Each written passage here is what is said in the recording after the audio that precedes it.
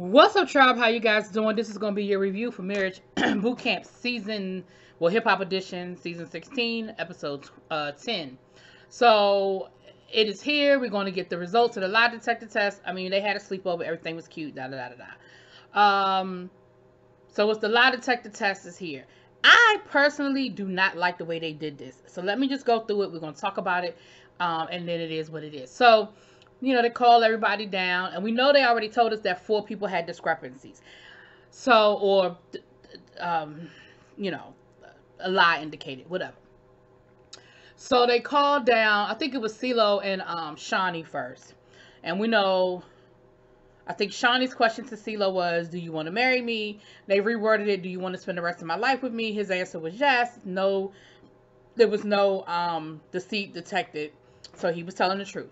And then her question to him was, are you really with me because you love me? Something to the effect of, are you only here because it's convenient? Or do you really want to be with me?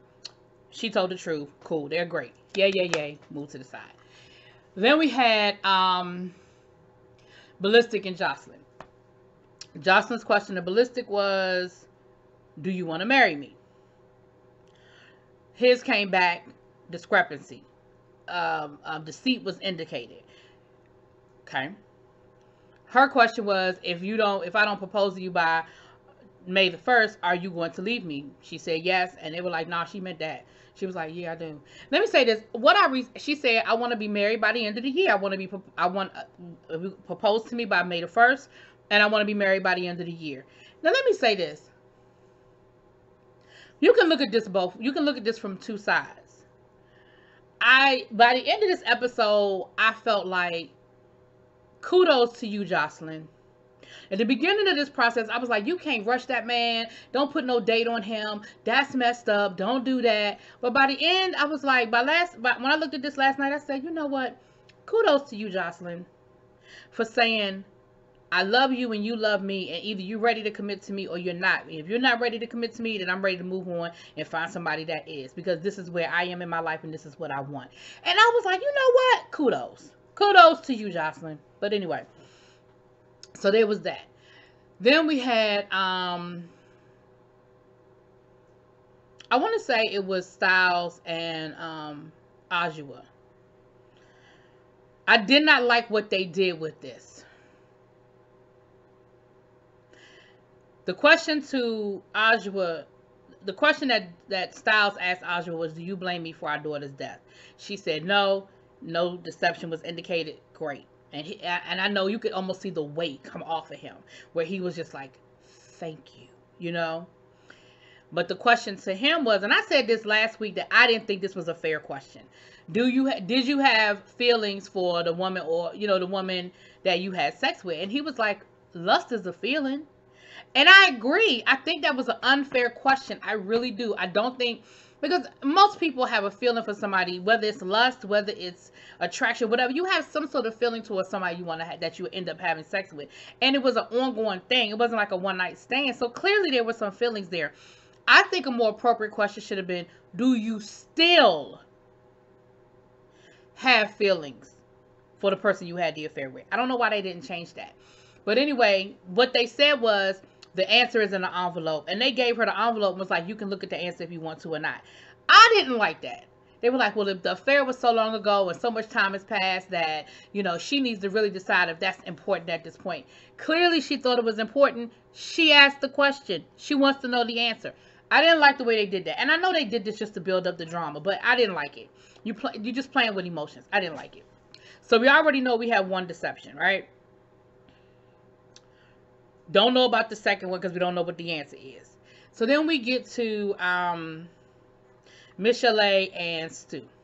Miss Chalet's question to Stu was, did you fall in love with me in the first month, or something crazy like that? Again, I thought it was a stupid question. His answer was yes. No deception indicated. Stu's question to her was, are you in love with me? Or do you love me? Something like that. She said yes. Deception was indicated. So as far as I'm concerned, that should be the end of it, right? We're going to get back to them. So we know that we have 2 deceptions, right? No, 3, because it was ballistic. No, 2. Ballistic and now Miss Chalet, right? 2 deceptions. Okay, we know that there were 4 altogether. So who was the third one? I feel like hold on. Okay, 1, 2, 3. Who was the 4th one? Oh, ballistic Miss Chalet. That was 2. Damn it. All right, let me keep going because I remember as we keep going. So it was Miss Chalet, it was ballistic, and we don't know about the envelope. All right, so Bianca and Chosen, chose why. Um, the question that he had for Bianca was, were you pregnant last year by anybody else other than me? Her answer was no. Uh, And they put her answer in an envelope and was like, and again, I didn't understand why they did this. They put her answer in an envelope and told him, you can open it if you want to open it. The question to her was, are you emotionally involved with somebody else? Now, he answered honestly. He said yes. So again, I feel like that should be the end of that. You just told me that you are emotionally attached to someone else other than me. We came here to figure out if this is going to work. If you are still emotionally attached, this is not going to work out. So he was honest, but whatever. So we know that. Now they said it was 4 people. Y'all, my brain is killing me. Who was the third person? Because the 4th one is in one of those envelopes. We just don't know which envelope it is. Hold on. Michelet 1. Ballistic 1. What is the other deception? Well, shit.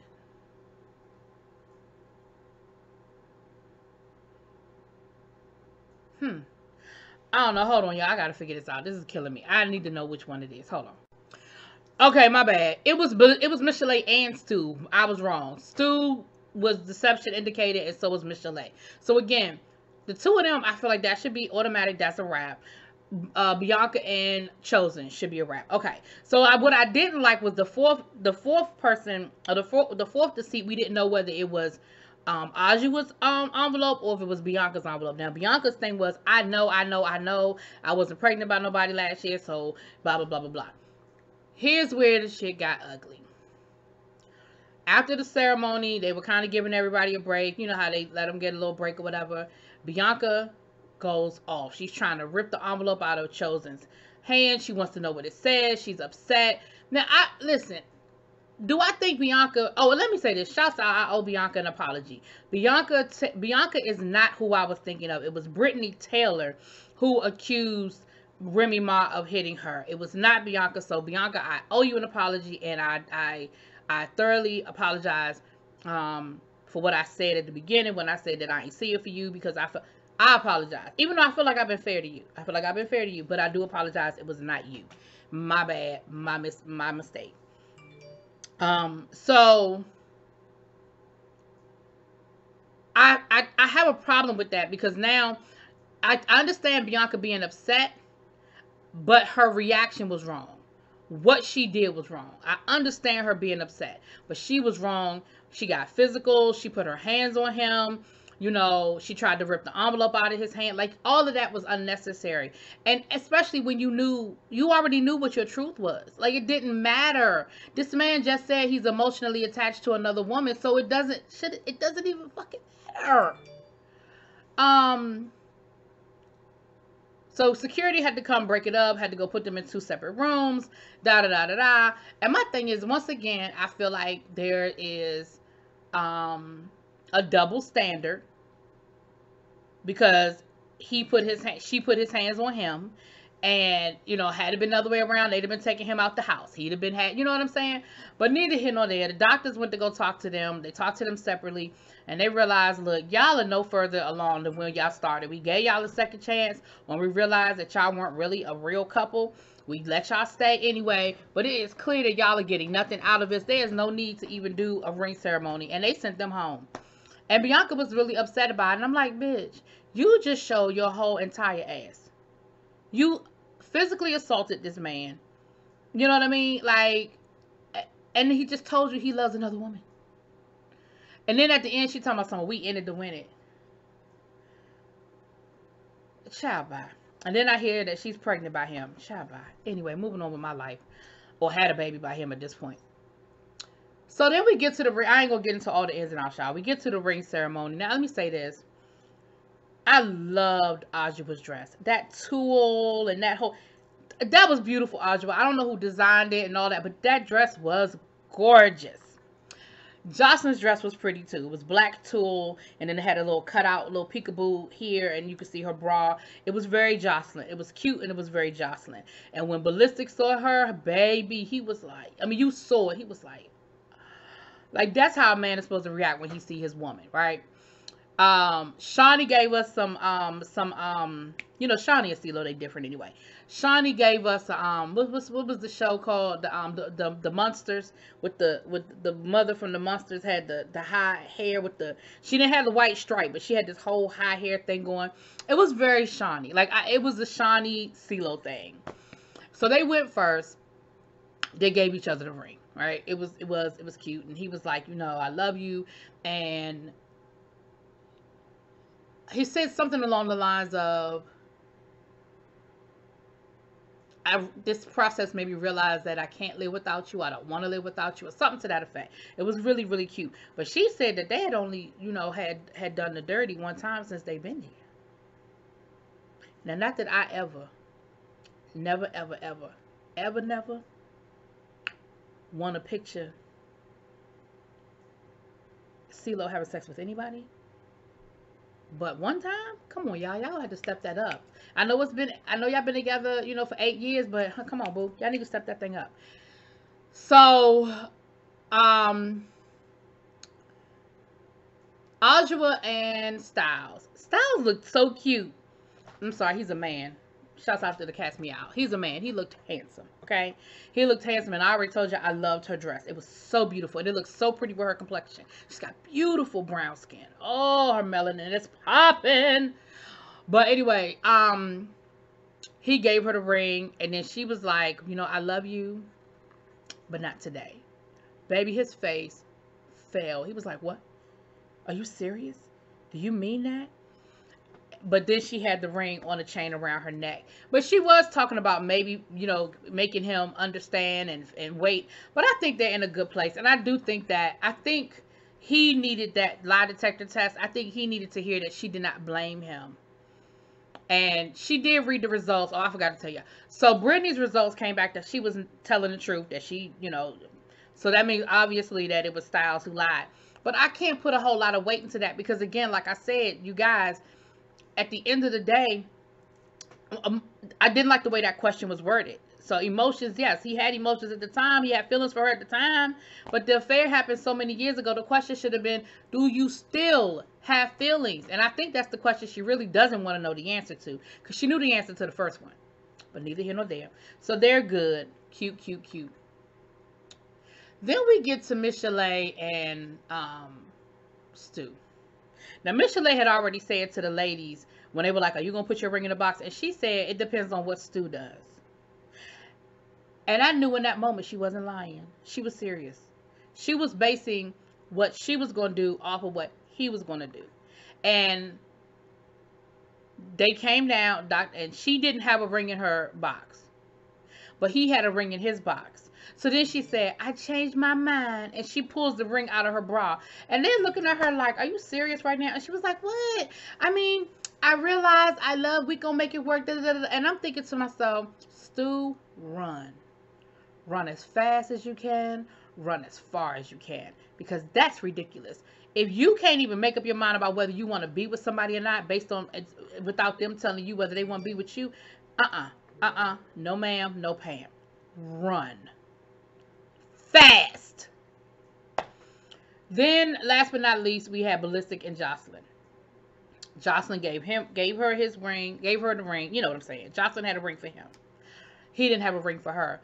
And to Jocelyn's credit, she ain't tear the place up. Because I was waiting for Jocelyn to be like, blah, blah, blah, blah, blah. But she said, he said, well, you don't have nothing to say. She said, I'm waiting for an explanation as to why I don't have a ring in the box. Like, what's the problem? Baby, Ballistic said because. And he got down on one knee and he proposed to his woman. And I liked it. I was here for it. I liked it. I'm still a little nervous about Ballistic's jealousy. That does concern me. It really does. It definitely concerns me. But I think they need to continue counseling, because I think that, again, their past trauma is really has a lot to do with what they're dealing with. But I definitely, because Ballistic, that makes me nervous. But I do think you love her and she loves you. But that jealousy thing, Ballistic, especially with a woman like Jocelyn. Jocelyn is gonna be Jocelyn. You know, I think that some of these exercises have helped her, but Jocelyn is gonna be Jocelyn, honey. Anyway, that was it. Next week is a follow-up. I don't think I'm going to review it unless there's anything deep that really comes up. But it's the where are they now kind of thing. Are the couple still together? Are they not together? Backstage, little known stuff that went down. So I probably ain't going to review that. But like I said, I did hear that I believe that Bianca is pregnant or had the baby already. And the word was that he wasn't at the baby reveal or the baby shower. So we'll see how that worked out. And I think the rest of the I don't know about Miss Chalet and Chosen. They shouldn't be. I mean, Chef, they shouldn't be together. Chef, find somebody that really is going to give you the love you giving out. I can't with Miss Chalet. I cannot. Anyway, let me know what y'all think. Drop it in those comments. Peace.